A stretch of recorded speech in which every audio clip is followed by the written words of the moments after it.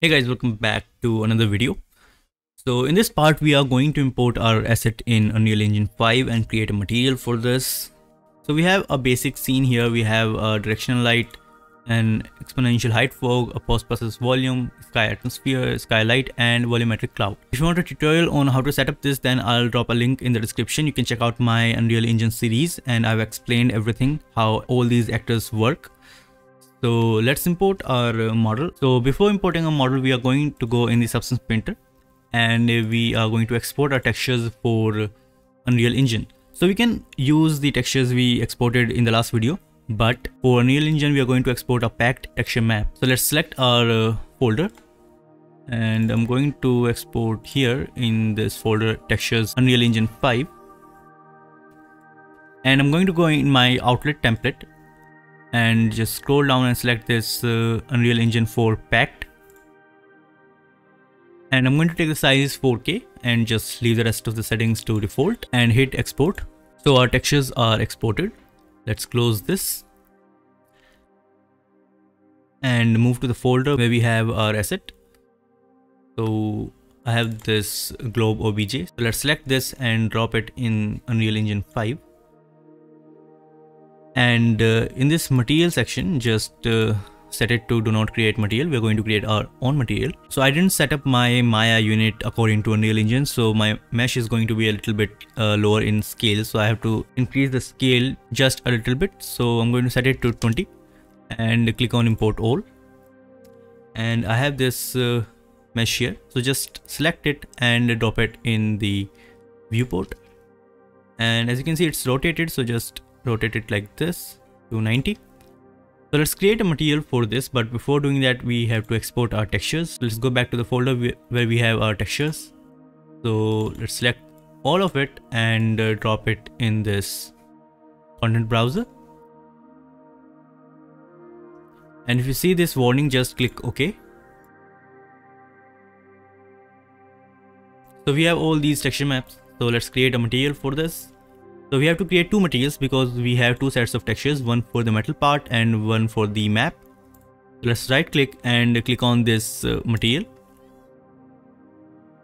and rename it as map material.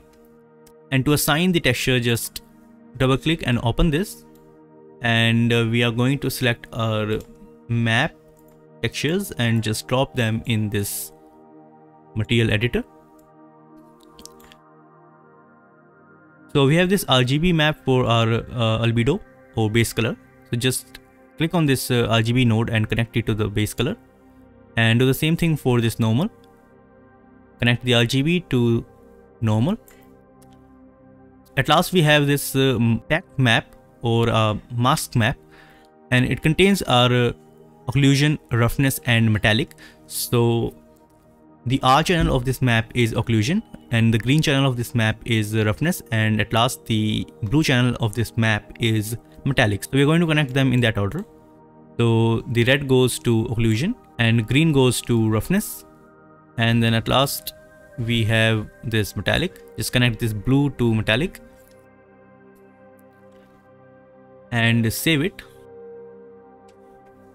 So we have this material here. So how can you apply this material on this mesh? So just select this and double click. Now you can just go here and select this material, or what you can do, just simply select this material and drag and drop here. But as you can see that our model looks a little bit glossy and too reflective, and that's because we haven't set our masked map as non-RGB.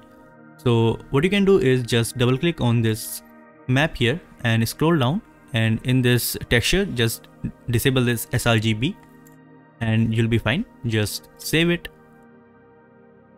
So what it's going to do, it's going to invalidate that material we just created. So you have to assign that map again. So open this material and select this, then delete it.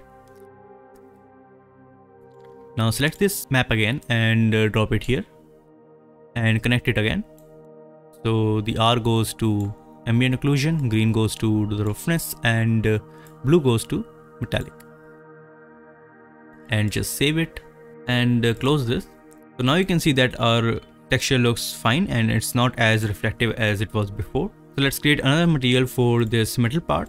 So right click and create a material and rename it as metal material. So before assigning our texture, just open this map and do the same thing here. Just disable this sRGB and save it.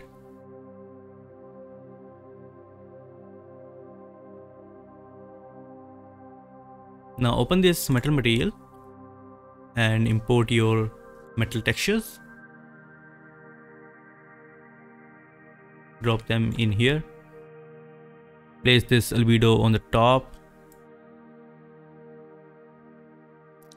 and connect the RGB to base color, normal to normal, and the R channel of this map goes to ambient, and green goes to roughness, and blue goes to metallic. Save it. Close this and select this metal material and drop it here.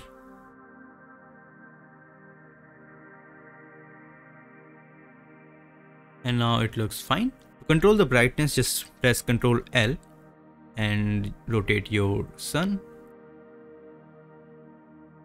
like this. And you can go to directional light and turn down the intensity like this.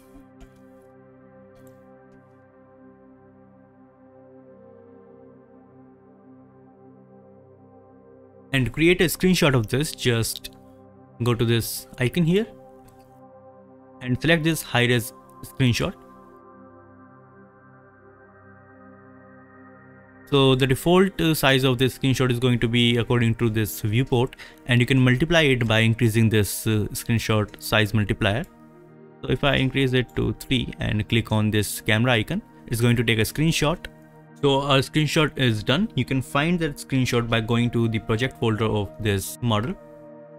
So I have this project here, and in the saved folder you'll see this screenshot, and here you will find your screenshot.